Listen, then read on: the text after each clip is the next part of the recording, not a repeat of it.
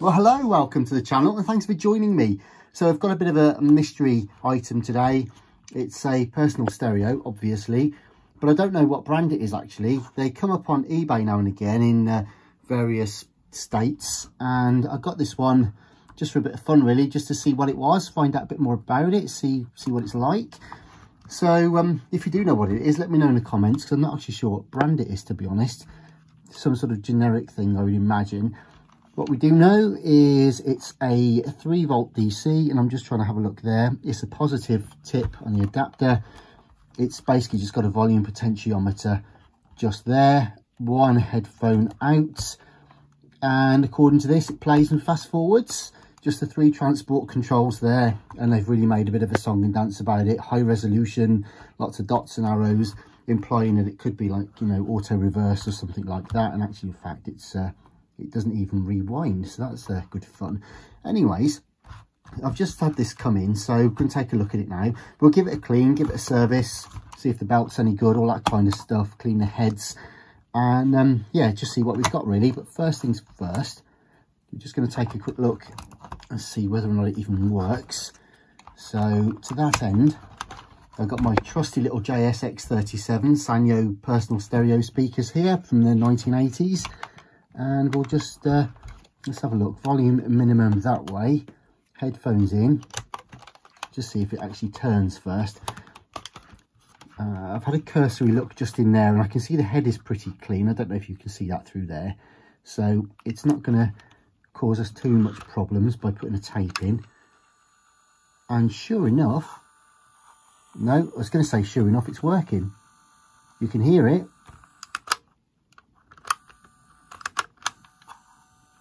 But obviously the belt is not attached. It's obviously degraded or slipped off or something like that. So we can't go any further anyway. And to be honest, it feels quite grimy and sticky and horrible. So we'll do all the work on it now, get it up and running. So the first thing I think is get this back off and see what sort of state we've got. So we'll just get these screws out. Might just be the 2.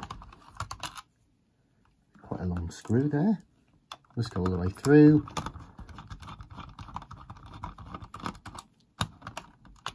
You've got the moulded in belt clip there. I don't know if that's where the motor goes. There's a slightly raised area. I wondered if there was a screw underneath the serial number there, but no, the back cover just comes off like so. Okay. Here we go then. Wow. Well, first thing I noticed is, wow, look at that. So that's how the transport buttons are actually placed on. They are literally just given a hot stab and melted into place. Wow, that's classy. Oh, and there's the mech. Wow. All right, well, I'm not quite sure. The last time I actually had a mechanism on any cassette tape where literally the mech is in your hands after undoing 2 screws. That's quite something. But anyway, there we go. So it actually looks fairly clean and tidy in here, to be honest. The potentiometer looks okay. We could have actually tested that just now. In fact, we can potentially, might be able to hear some hissing from it. So let's just put this, let's just see. Press play again. Yeah, can you hear that? If you listen to that humming and down, we've got humming because I've got a fluorescent light on at the moment. If I turn it off, so that's where that's coming from. But that's actually quite useful because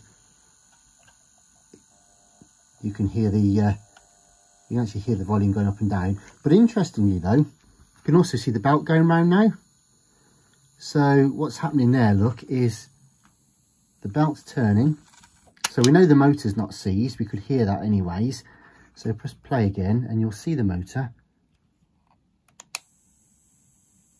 And that is turning. But interestingly enough, what's not happening... Oh, there you go. No, there goes the belt. Okay, the slightest touch and it's off. Typical sort of teardrop shape where that's deformed, where it's been in position. But what I was about to say is that that belt down here is not doing anything at all. There's another belt there that's not turning that pulley. Can you see that pulley just there? And that should turn, and that's obviously the take-up reel. Actually, it's, yeah, you've got a moulded reel there, and that's the one that moves. And I think what's happening is this one here is just not man enough to drive. It's just slipping and not turning that pulley there. It'll turn that way because this one's a lot lighter, but it just won't turn the other way. So I think all we're just going to have to do is remove this belt, replace that one. It's only cheap and cheerful, this one, so we're just gonna whip the belts off. There's no need to clean too much inside any of these. It's pretty clean and tidy. So I'm just gonna get a couple of belts, and I'll be back in a second. But first, I'm just gonna get these batteries and everything else out of the way, and that'll be that. Actually, I say that'll be that just out of interest.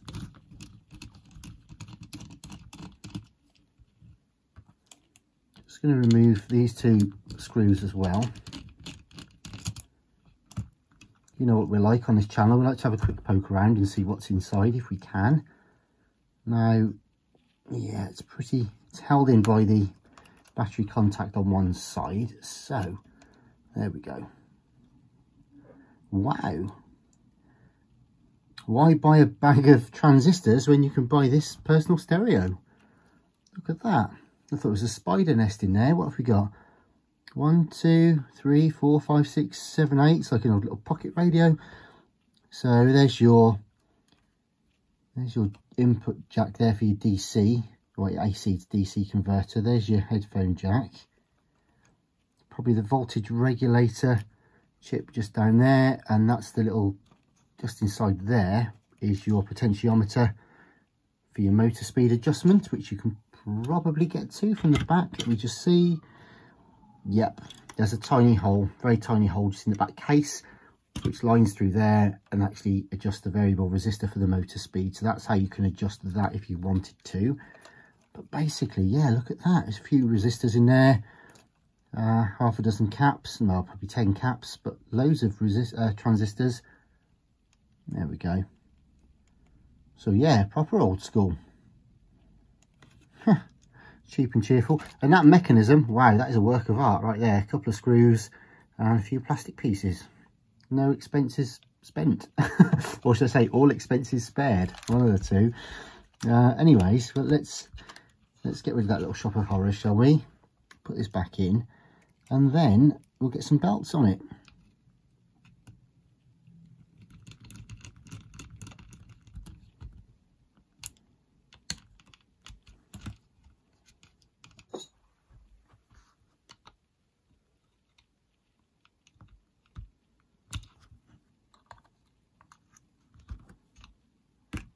There we go. So there's the other one. Yeah. So a couple of elliptical belts. I'm going to go and find myself a couple of replacements, and I shall be back momentarily.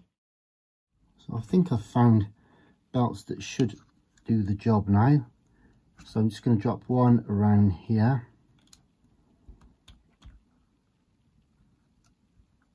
I'm hopeful. Just make sure there's no twists in it. Right, is that going to turn that one now? Yep, seems to have a bit more friction now, that one. I think it's okay. I'm just hesitating, so just want to check. But we can always come back and do that in a minute. It's quite hard to tell sometimes. You don't want to make them too tight and put too much weight or pressure on the motor or drag it or anything like that. But by the same token, you also want to make sure that you've got enough bite as well. So now anyway, let's just see what happens if we put these batteries back in and press play. Yeah, we're turning now, look. It should be all right. Tiny bit of a wobble on that belt. These are only cheap belts I'm just putting in because, quite frankly, this is just a bit of a quick show and tell, just so you can see what's inside it. But what I will do, however, is put a tape in nonetheless. And let's just see. Yeah, we're not going to ruin anything by putting a tape in there now. It's not that dirty. We'll clean the heads and stuff in a minute. Whoops a daisy, that was my fault. I forgot the back wasn't on and stuck my finger on the belt and took it straight off. So let's try that again, shall we? Here we go.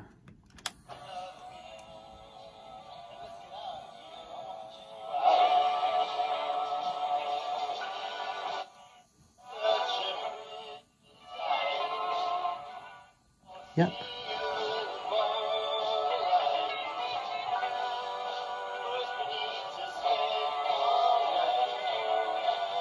Yeah, that's not too bad. And fast forward, you can see that spinning round. And stop play. And fast forward again. Yeah. You can hear that. And it's cutting into my finger. Whereas if the belt was loose, what you'd find is as soon as you put any pressure anywhere near the pulleys or the spindles, they will just stop because there's no resistance. But when the drive of the belt is enough to actually start pushing against your finger, you know you're okay there. So that's going to be all right, I think. So what we'll just do now is very quickly just do our usual head cleaning exercise, and I think we'll go from there.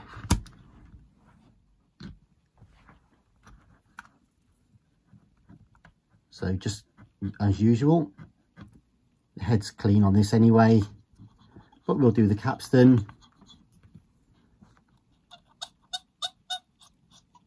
Again, that's clean. Not much on the pinch roller either, to be honest. Maybe nobody enjoyed it long enough to listen to much tapes on this.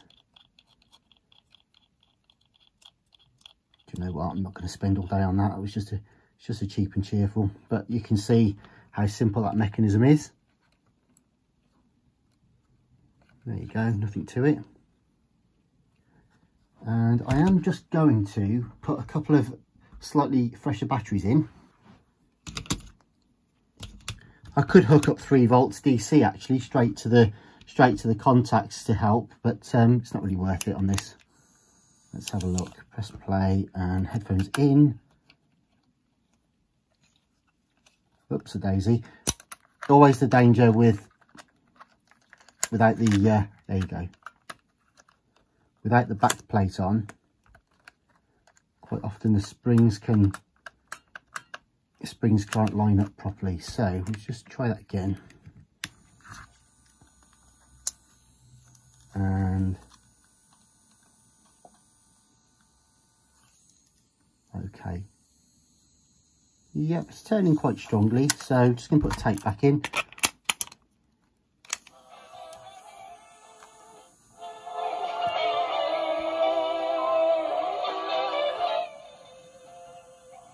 I'm going to turn that up slightly, just tweak it.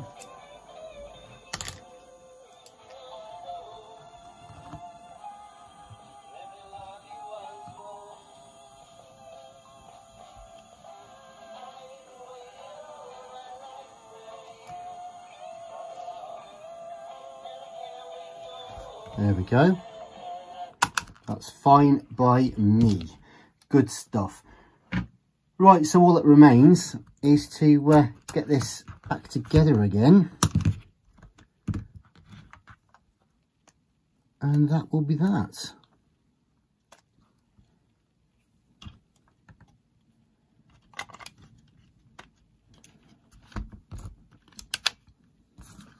As much as I mocked this, it's actually not such a silly idea, because quite often when you're taking a personal stereo apart, you've got to hook it around or over a headphone jack, or you're pulling away at the volume potentiometer or something.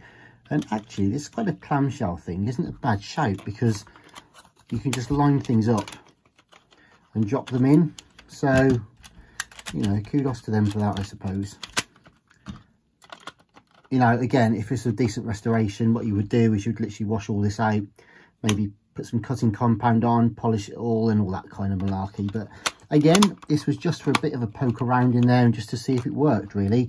But we've already, in these few short minutes, had a bit of a look, a bit of a show and tell, got it working. changed both of the belts, cleaned the head capstan, pinch roller, and got it back together again. So I will just give it a quick wipe over, and then I'll just change the speakers for some slightly larger personal stereo speakers, and we'll have a quick listen, and then that'll be that.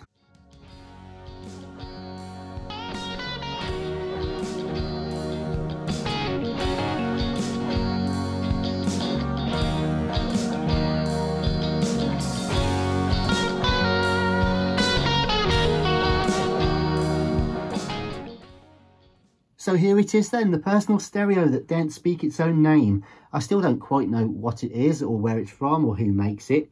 If you know, please do let me know in the comments and enlighten me. I've seen a few of these around on eBay, sometimes on their own or occasionally as part of a job discarded lot somewhere. So I thought I'd pick one up just to have a poke around inside, see what it's about and share it with you guys. So I hope you enjoyed having a look around with me in this one. Dead easy to work on. At the time, there wasn't that much wrong with it, to be honest. It just didn't have any drive, did it? And it was sticky and grimy. So we've given it a bit of a hygienic clean and a polish. We've also changed both of the belts because one was slipping and they were both teardropped and warbly anyway. So that was easy enough to do. And we've also just checked over the volume pots. We've cleaned the head, the capstan, the pinch roller, adjusted the tape speed. Again, dead easy on this one. 2 little screws holding the whole thing together, and then the mech just comes out. So that was quite cool, I've got to be honest. The actual build quality leaves a bit to be desired, and it's not exactly high in functions either. But nonetheless, it is what it is. So let's have a little listen through, again, the trusty JSX37 speakers from Sanyo, which we've got just here. They are obviously tinny little things. They're only 0.2 watts, but let's have a little listen.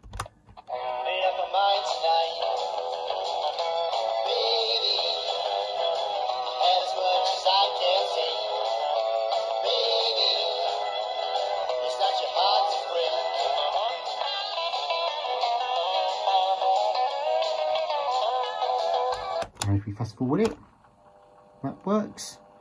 And play.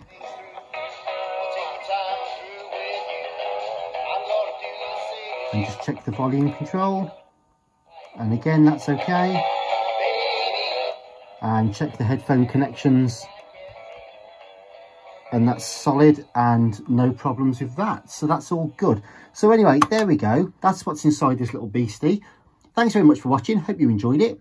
Please do subscribe and hit the notifications bell for updates, because we've got a whole bunch of 8 tracks, personal stereos, boomboxes, arcade games, all that kind of stuff. So do please stay along for the ride. It's quite good fun here sometimes. And thanks very much for watching. So stay safe, take care, and I'll see you soon. Bye bye for now.